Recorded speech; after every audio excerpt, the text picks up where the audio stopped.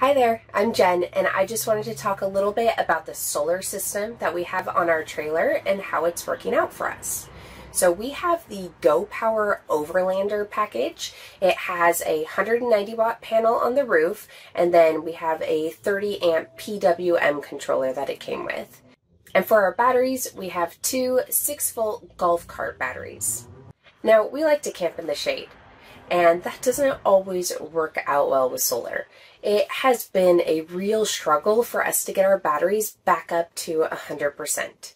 We have a little side panel, and that's worked out really well to get our batteries back up to 100%, but it requires us moving it around, trying to chase the sun, and you basically have to have a whole day that you could stay in camp to make sure that you're moving this panel at the perfect spot so that you can get enough sun to charge your batteries back up.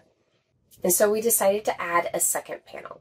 We got the expansion panel that goes with the Go Power Overlander set. It's an additional 190 watt panel, and it's wired in parallel. With the two panels together, we have a total of 380 watts of solar now.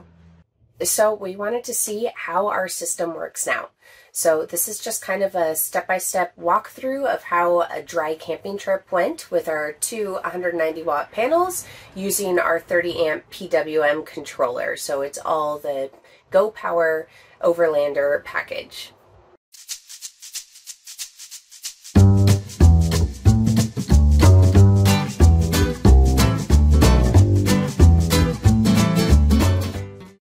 And for this test, we were parked in partial shade, which is our preferred type of campsite. We weren't under redwoods, but there were still tall trees, and the panels were still partially shaded.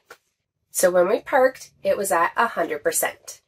After just a few minutes of using some lights and using the water pump, the battery went down to 87%. And then a few minutes later, it was back up to 100%. When we came in for the night, the trailer was at 73%, and we did have the big awning light on the entire time that we were outside. When we were all ready for bed, the batteries were reading at 80%. So when we woke up at 7 a.m., it showed the batteries were at 68%. So we started to get some coffee ready, so we turned on the stove to boil some water, and then we also turned on the light and the fan on top of the stove, and the batteries went down to 66%.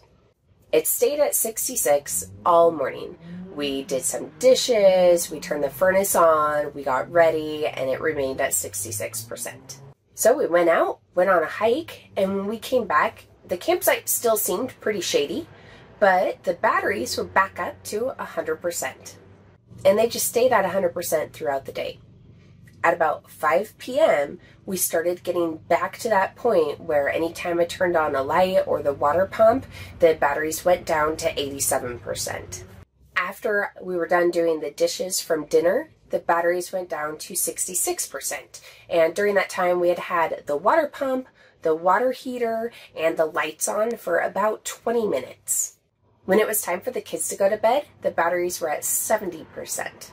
After that, we turned on the TV and the batteries dropped down to 62%. But they stayed there the whole time that we were watching TV. And in the morning, we woke up and it still showed the batteries as 62%. That morning, we spent a lot of time just hanging out at camp. It never really felt that sunny to us, but then by 10:30, the batteries were back up to 100%. So we were really happy with that.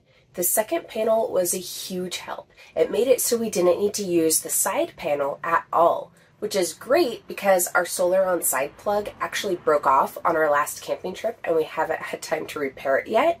So we were really happy that we were able to get our batteries back up to 100% just by using the panels on the roof.